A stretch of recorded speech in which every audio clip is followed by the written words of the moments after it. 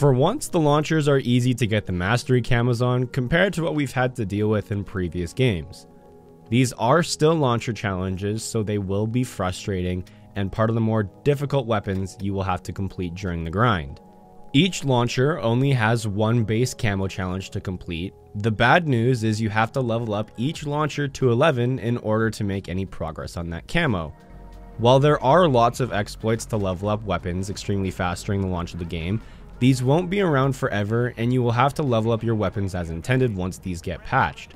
Leveling the launchers is tedious, so use double weapon XP tokens or advance to your advantage.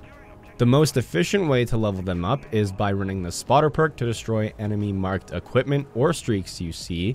Take advantage of the bot and enemy XP you get from killing them in invasion, and once introduced to the game, play shipment 24/7 for easy kills.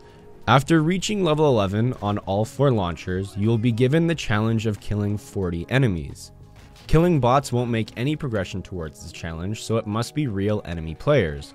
For me, I did this challenge in hardpoint since that game mode funnels all players to a single point. Shipment 24/7 will also make this challenge easy to complete.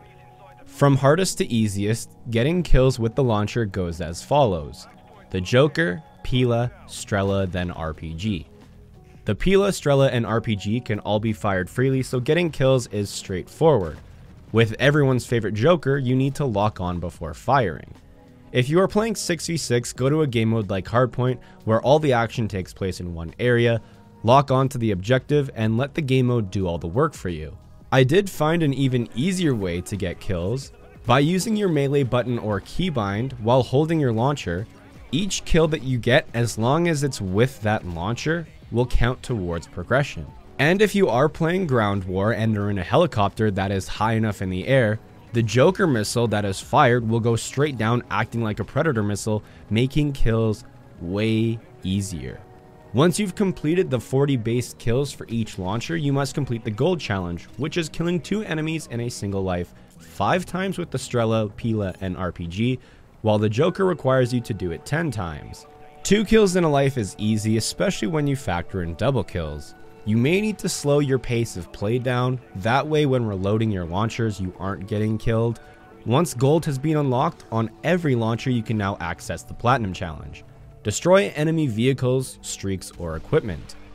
You need to destroy 15 with the Pila, 25 with the Strella, and 10 for both the Jokr and RPG.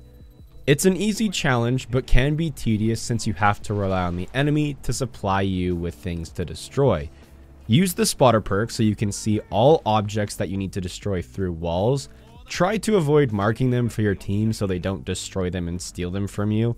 For the lock-on launchers, the Jokr and the Pila, ground war will constantly have enemy UAVs, counter UAVs, tanks, and helicopters to lock on and destroy.